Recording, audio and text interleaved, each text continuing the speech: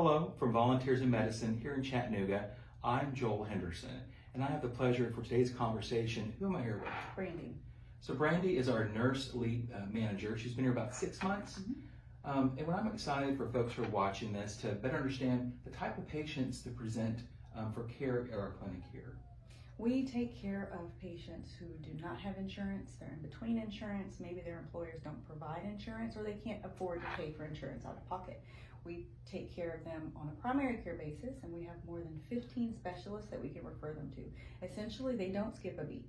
They continue their primary care with our physicians or providers that are also volunteers, and our nurses that help that are volunteers, and we can refer them to those specialists. So they continue, we can write prescriptions, we can do everything that their primary care doctor was able to do so that they can continue their quality of life like normal.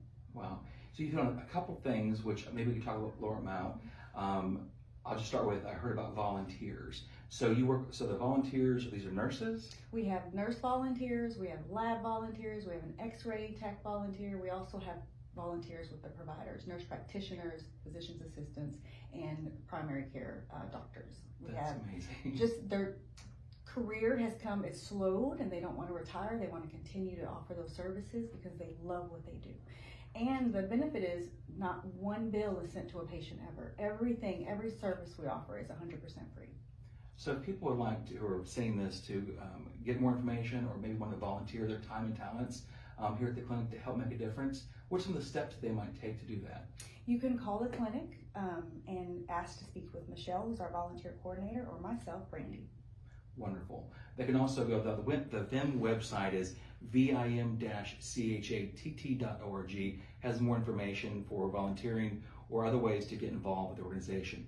I heard you talk about prescriptions. Can I talk a little bit as well? So is it a prescription assistance program that we have? Okay. Yes, we do offer a prescription assistance program where it is a medication that might be expensive at the regular pharmacy, but the pharmaceutical company offers it to their patients for free.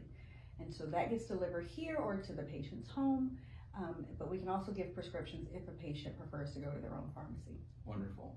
And not to throw too much at you, but now the patient also has an interest to learn more. There's an eligibility screening process. Can you talk a little bit about that as well? There is. They can come in and get information. We can give them the application and just share some details for some information that they would need to submit, including proof of not having the insurance or being canceled by your insurance. It's really simple.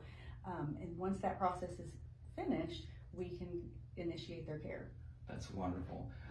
And so once again, that process, they can, I believe, get the information. We talk about the website online. They can call the clinic, 423-855-8220 to get more information as well to set that up. But once again, thank you for taking the time. I know that you always like being not so much in front of the camera, but being in the room and helping with our patients and our volunteers. But thank you for sharing from your heart and helping others understand more about what Volunteers in Medicine does with our program and services. So thank you. Absolutely.